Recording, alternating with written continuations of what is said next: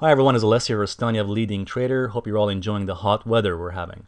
Now let's first of all take a look at gold, and that's the big news story this week about gold's 50-point move this week. Now I can tell you that already there's social media sites who are, if you go on Facebook and Twitter, they're all talking about gold's bottomed here and gold's now going to go to $5,000, what they're saying, okay?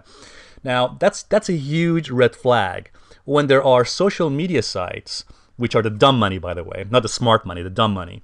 When these guys are talking about gold going to $2,000 or $5,000, that's a huge red flag. That's essentially a contrarian signal. Now, I've been saying this for some time now, which is that despite all the low sentiment readings we've been getting on gold, there are still a lot of people out there who are extremely bullish on gold. And I don't think we're going to see a bottom in gold until enough people become scared of gold. And that won't happen until gold goes below $1,000. And I've got my own personal reasons for that, which I'll share with you in my newsletter very soon. But for the moment, yes, gold has had a pretty decent bounce, pretty good retracement. And markets never go in one direction all the time. They do go down, they make a retracement, go down a bit more, make a retracement, and so on and so on. So yes, we've had a decent retracement to these resistance levels here. That's the 50-period moving average going through there. We've got these previous bottoms here, previous lows, which are forming resistance here as well.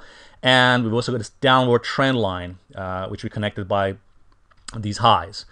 I actually think there could be a surprise move here. We actually could perhaps even bounce higher to this downward trend line resistance here, around about 1400, 1450 here, okay? Got this previous highs here as well. So yes, we could actually even move up there to 1400, 1450. But I'm looking to short gold at those areas, okay?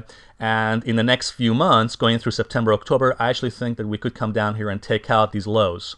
All right, so I'll keep you updated on that as we go along. For more information about trading the markets, whether you're a beginner or advanced trader, visit my website, leadingtrader.com. Thank you.